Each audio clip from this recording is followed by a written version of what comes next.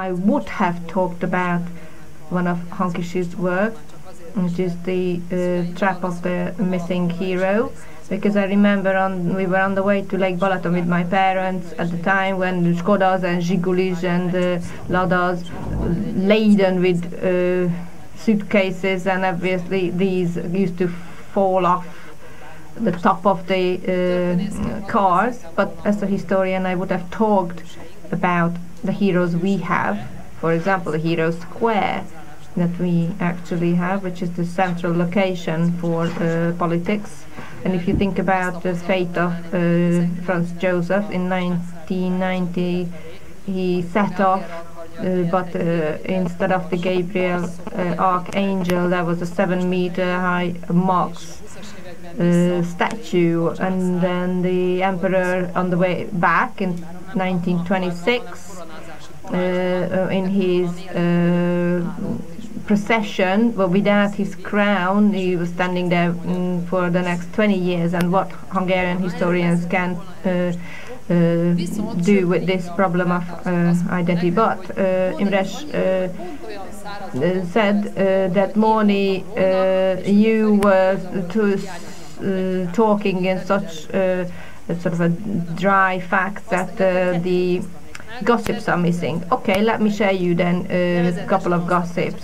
One being that, or rather that, a story, which is the walking coats, winter coats. So there were 3 people I remember.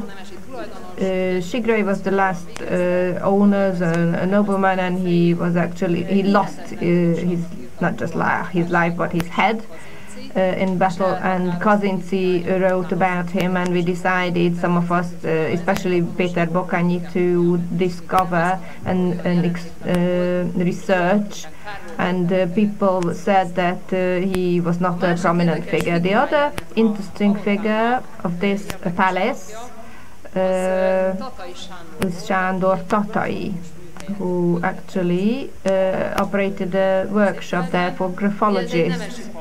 This is a palace, a noble palace. The facade was created in the 18th century, and never would have imagined that Tatai would end up there. And the data we came across in Kőszeg local paper, and there was an advert a small ad put there, in which he advertised himself and his graphologist services, and he was so popular.